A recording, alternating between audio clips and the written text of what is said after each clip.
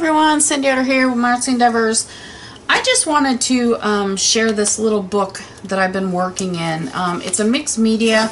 I don't know who it's by because I got smart and covered both the front and the back, so oh well, nothing I can do about that. But what I do with this book, while I'm going through here, you may see some completed pages, and what I really want to show you in here is what I do with all my extra paint. Things like this. This is just extra paint that I had at the time. I just decided to put it onto this page. I have no idea, just extra scraps. But the point of doing this video is to show you, see, this is all extra paint. And then someday I'll come back along and I will actually do, make a page out of this. So don't throw away that paint you have left over. Grab a book, have it on hand. I was just working with this paint not too long ago, and I thought, well, let's use it in here. This is something that I was working on, the eye zinc glitter. I wanted to show somebody, you know, how it stays on. Blank pages. This is some kind of a leftover stencil that I had. A few pieces of paper. This is all just extra paint. Found this, threw it in there.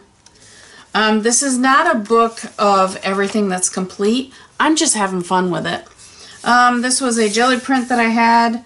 I had this paper left over. There's a piece of fabric, a piece of washi tape. Just, this is what I use to collect stuff. This probably was a video journey. Okay, here's the one that I did today. This paint here was from a previous project, and I had just put it on there and let it dry. These little dots are from all the different paint that I was using, okay? Again, just, I don't know, stuff printed on. I saw these fish bones and I stuck an umbrella here. I don't know. Just play. This is actually a piece of paper that I got, playing around with leftover paint. Just adding a few things. That's a piece of fabric, just here and there. This was testing out one of my stencils that I was playing around with. And again, leftover paint. This is just some leftover jelly print. Apparently I've got all the paint toward the back. Again, leftovers. Don't know what I'm going to do with them. This is leftover paint. Leftover paint. Someday I'll come back, you know, as I go through this book. I may add a little bit different colors of paint on this. This one's got a bunch of dots from some blue paint that I had left over. This is an actual page. It's Create Your Own Sunshine. I'm pretty sure I have a video for that page out there somewhere. But this all started, see the background? It all started with leftover paint, which was great. Another leftover. This is a piece of book text that has leftover paint on it. And right here, actually I use this as a paint palette. Apparently there is paint on the other side because it kind of gives this little reflection here. Looks like a fish.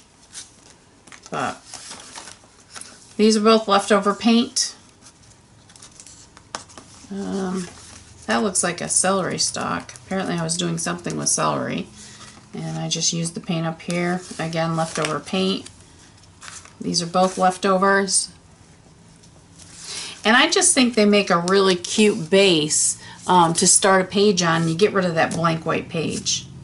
This is just something, I had this card. I want to say it's from Stencil Girl. Not really sure. This I've had it in my stash for quite a long time. I have some John Lennon stamps. I don't know. I just took a little bit of... just took a black Sharpie, made it black all around, stuck those on. Again, just play. I love this. I love the way these colors, I don't know if you guys can see them up close, so I'm showing you. I love the way these colors are all together. They're fabulous. So this is going to be a really cool page someday. More leftovers. This is that piece of paper that I showed you in the front that had the house-like thing on it. I just had some of this left over from a project. This is a jelly print. Apparently scraps of a jelly print. Again, more leftover paint on here. Leftovers. I don't know. Apparently I had her on a stencil. Stuck a few stars. Some leftover. There's a piece of this background here. That's a piece of a jelly print, apparently. And then leftover blue paint.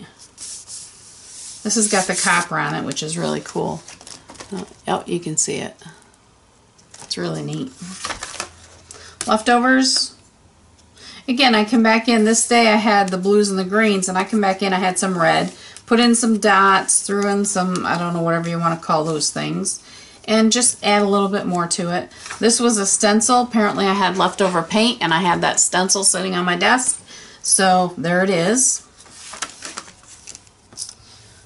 Leftover paint.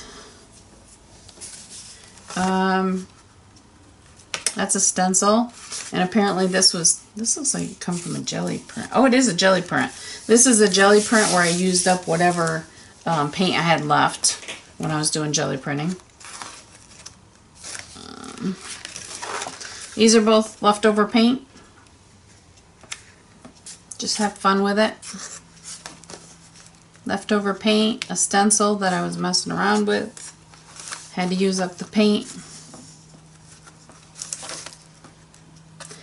This was a page I did. It started out with leftover paint. And it says, let your faith be bigger than your fear. This is a jelly print that I just started playing around with. Again, leftover paint. This is also leftover, and the reason it was sticking is all this paint's not really dry.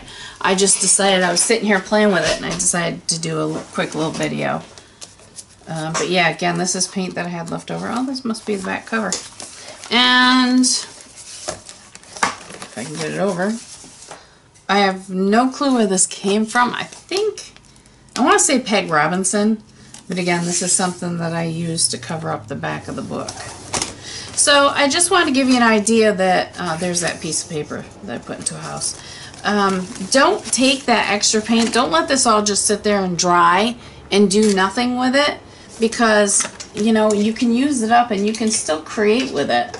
It may not, like I said, it's not a finished product. Let me just get rid of this. It's not a finished product, and that's okay. Let's see. Let's add some of this pink. And I mean, basically you're just mark making. That's all you're doing. So why not make the marks and, you know, use up that paint instead of letting it sitting there going dry. Make sense? Okay, done there. I'll hit the thing on it a little bit.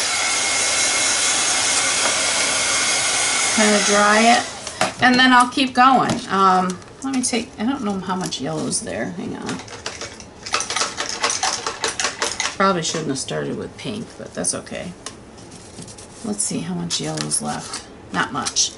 Orange, that's not much. Let's go to the green. Oh, there's a lot of green left. So again, instead of, you know, letting it sit there and drying, use it. You can create interesting, you know, backgrounds or, you know, just marks. And sometimes I find I like doing this more than I do the actual project I was working on. Same thing, I'll dry it up real quick. Let's see what's back here. Let's see, we got red here. Let's use, I don't want that green. Let's use a purple. I want that purple. Where's my, there we go.